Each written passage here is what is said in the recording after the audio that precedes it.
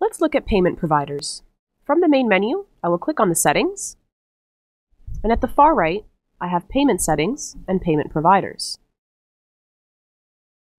Once you enter this area, you can add payment provider at the top right. Let's check out the list.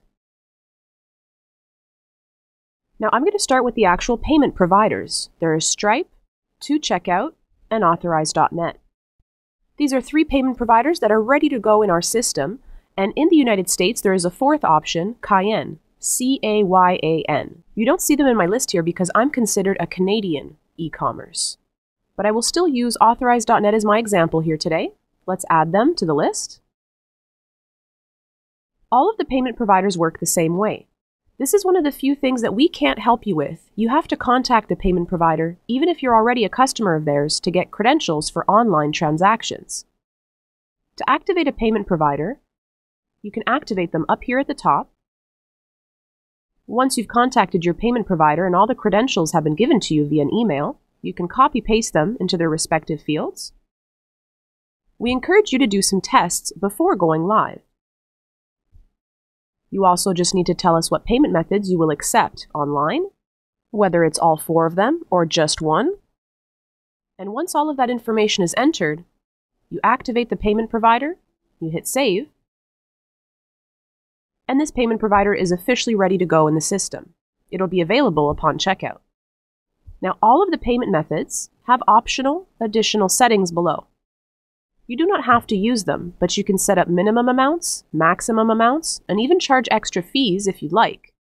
You can also say, I'm not going to charge you anything unless you're spending under a certain amount of money, maybe $30.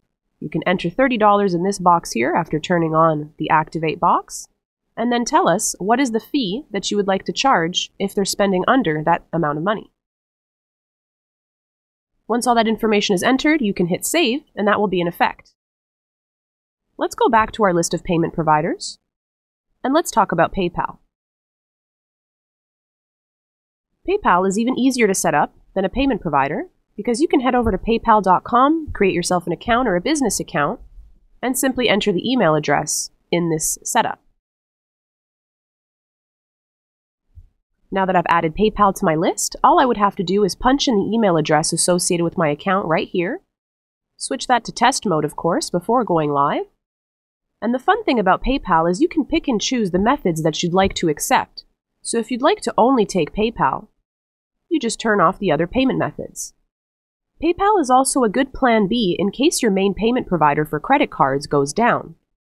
If that is the case, then you can fall back on PayPal to process credit cards if your main provider is down.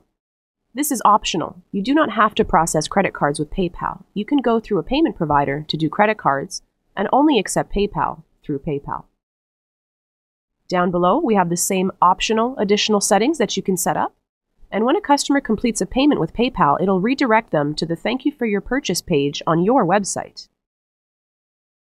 Tell us the payment methods you'd like, punch in the email address, activate the payment provider at the top, and hit save.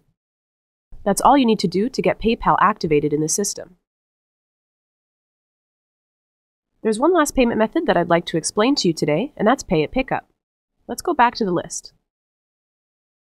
Pay at Pickup is a payment method that simply needs to be activated.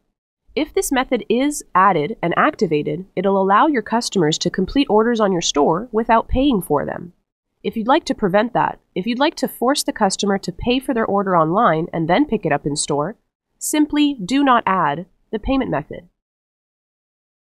Let's add it though and see how it works. You can punch in a short description here, maybe something like the address, tell us the payment methods you accept in the store, and then activate the payment provider and hit save. This payment method is officially ready to use upon checking out. We now have 3 payment methods available in My eCommerce: PayPal, Authorize.net, and Pay at Pickup. That's it for payment providers today.